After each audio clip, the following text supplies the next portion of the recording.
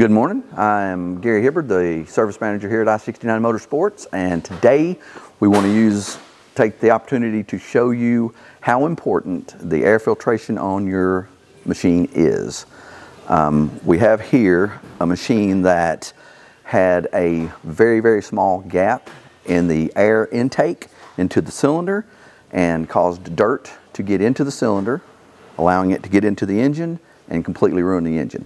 So what we got here is, this is your cylinder head, and in the valve area you can see dirt buildup all around the valves, all around the base of the cylinder here. This is your piston. This side you have your normal carbon buildup, which is every day, you'll see that in any engine.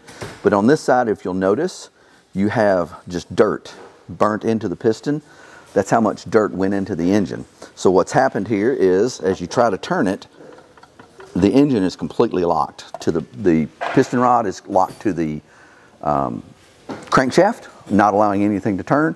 Therefore, I mean, it's totally devastated this engine. It's going to have a complete new long block, whole engine replaced, simply because the air intake tube where it clamps into the cylinder head had come loose, and it had just a very minute gap, allowing all that dirt to bypass the air filter and go directly into the cylinder.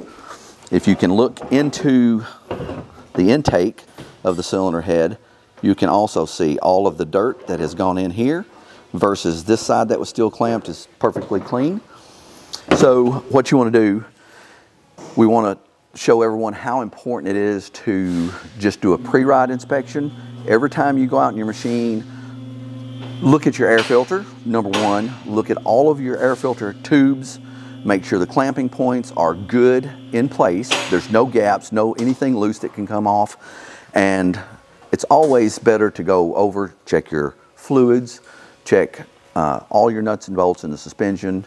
Take the time to do it right, and you can go out and you can have a good day, not have to worry about any breakdowns, any incidents like this. This is probably the worst thing that can happen, and it could have been taken care of simply by doing a simple pre-ride inspection.